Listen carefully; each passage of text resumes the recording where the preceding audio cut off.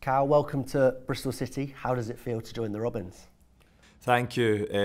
Yeah, it feels great. It feels brilliant to get it done. It feels brilliant to be here. It's a huge club, and yeah, I'm just massively excited to be a part of it.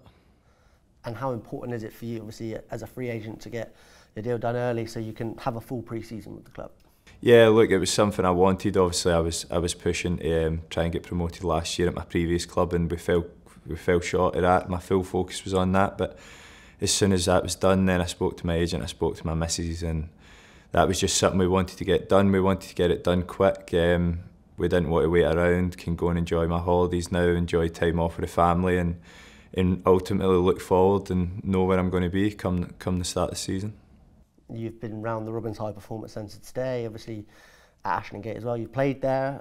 What do you make of the facilities? Is that something that's attracted you to come here?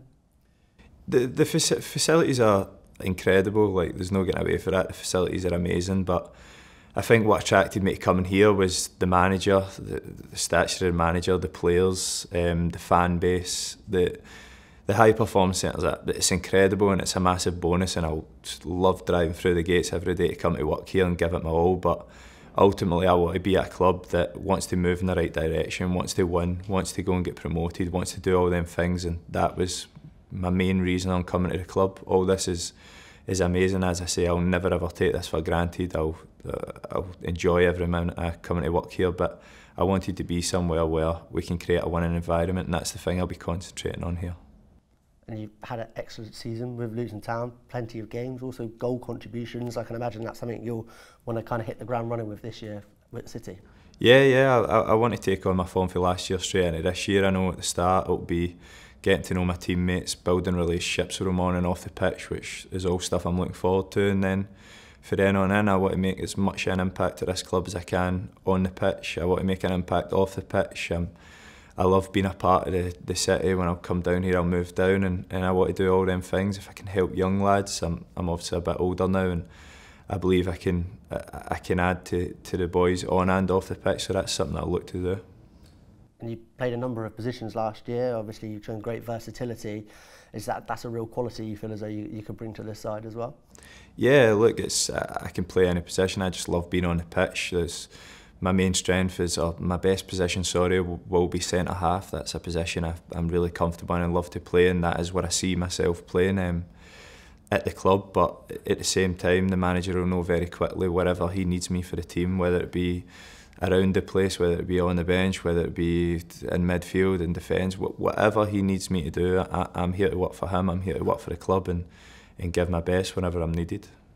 As an experienced player, coming in, looking at the squad, you touched on it earlier, there's a lot of exciting young talent, isn't there? So it's about nurturing now those guys and trying to help those guys perform, obviously, as well as yourself.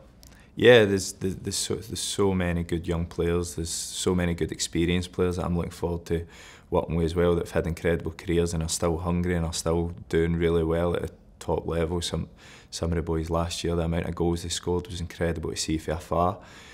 There's places we can definitely strengthen and get better at, but we've got plenty in the building to do that, and we're a good full pre-season together and working on strengths but also weaknesses that we had. I think we can be a real force next year. That I'm looking forward to seeing what we can do.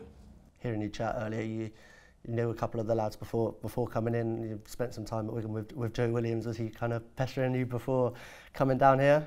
Yeah, Joe's been on to me for a while now, wanting to get it done. He's asking me to come down, and no, but Joe's, as everyone knows here, Joe's a great lad, unbelievable player who will be a massive player for the club. I know he struggled with injury. It was good to see him last year getting as fit as he did and playing as many games as he did, but I'm looking forward to being back with Joe. Yeah, he's known well. He's a winner. He's desperate to win. He's passionate, and he's the kind of players that you need at a club if it's to be successful.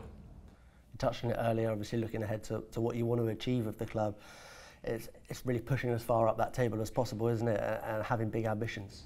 Yeah, look, the club's huge, the club's massive, the fan base is great, the fans get right behind the club, the players at the club are great. We've got one of the best managers, if not the best manager in the league, who's done absolutely everything in the game, an amazing coach that does everything here for it to be a top club. And well, it is a top club, but it does everything here for it to be a successful club on the pitch.